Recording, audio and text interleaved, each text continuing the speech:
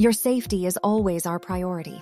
We would like your attention for a few minutes for a short briefing. To embark and disembark, the aircraft always do so from the front, with the pilot always in your sight.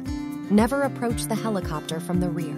If the rotors are spinning, do be aware of loose objects such as hats, jackets, bags, and never raise your arms or objects above your head. Stay low and walk under the rotor blades.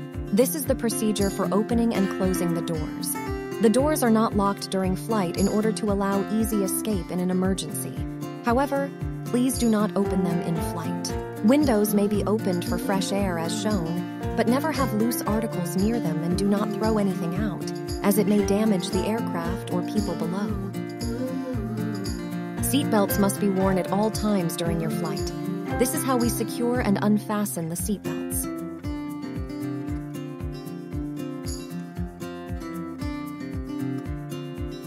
Remember that smoking is prohibited on board at all times. In the unlikely event of any emergency, such as landing on water, life vests will be found on board the aircraft for each passenger located under the seat arm between the rear passenger seats. The life vest should be put on inside, but not inflated until outside of the cabin. Please always follow the commands of your captain, as it is for your own safety. If you have any doubts, the captain and our crew are always ready to help. Thank you for flying with Superior Air.